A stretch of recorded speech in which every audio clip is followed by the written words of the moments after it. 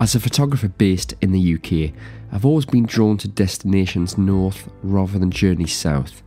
The lure of Nordic countries has pulled me in like a magnet, and I've been lucky to visit amazing places such as the Lofoten Islands and Senja in Norway's Arctic Circle, along with the often overlooked location of the Faroe Islands. One location that I always planned to visit was Iceland, but for one reason or another, something always came up or got in the way. Then, finally, I got the opportunity to visit the land of fire and ice. I did a huge amount of planning beforehand to make the most of my time there, so in this special road trip video, I'm serving up 5 must-see locations. The truth is that you don't need to drive across the island to find great photo locations. In fact, 2 of my 5 are found in the capital, Reykjavik, and are around a 5-minute walk from each other. First up is this striking sculpture called the Sun Voyager. Found on the seafront in downtown Reykjavik, the Sun Voyager is a gleaming steel structure created by John Gunnar Arneson and overlooks the freezing waters of the harbour. Now, fair warning, this location can be a magnet for other photographers, so as always, your best chance of capturing a clear shot is to get there mega early for sunrise.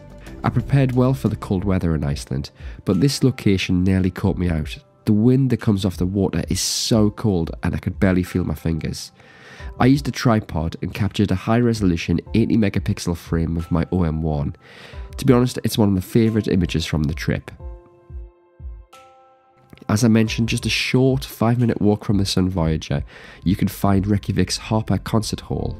This is an architectural gem with a modern design complete with a glass honeycomb structure, and after doing a little recce earlier in the day, I had an image idea in my mind that I wanted to execute.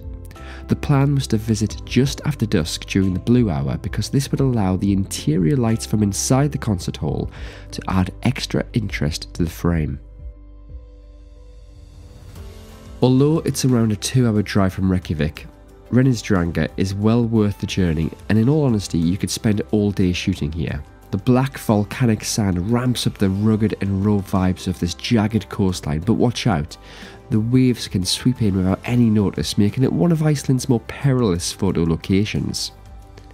In my opinion, the black sand lends itself well to mono landscape frames, but like a lot of photo locations in Iceland, you'll have to fight against the immense amount of fellow photographers and other tourists to get the best shots. With clear skies the day I visited, a high contrast monochrome approach worked well, and I also mixed up my focal lengths to zoom in and isolate a stone against the black sand.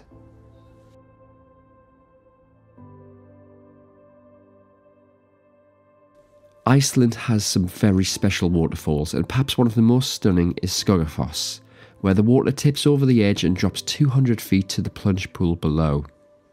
One approach is to head to the top of the waterfall, but if like me you didn't fancy the 527-step climb, then you can shoot from the ground, and actually this is just a short walk from the car park.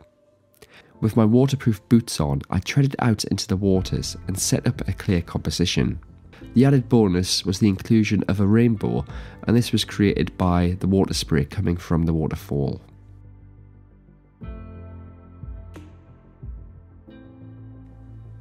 And so we end with our last location, which is probably the most photographed view in Iceland, but is of course worth a visit. Kirkjufell is around a 2-hour drive north of Reykjavik, and you'll have to pay for parking when you arrive.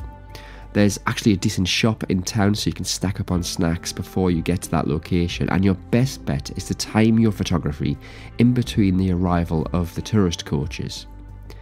Now, the classic Kirkjufell view demands a fairly wide angle, so something like a 14mm lens on a full frame camera will serve you well. But actually, my approach was to shoot multiple frames and stitch them together in Lightroom to create a panorama.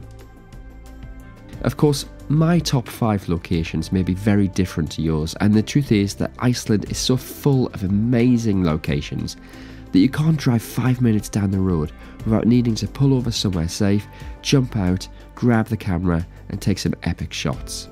I really want to get back to Iceland soon and shoot some more images, perhaps during the warmer months as we experience temperatures of -15 degrees, which does make capturing images a little bit more tricky.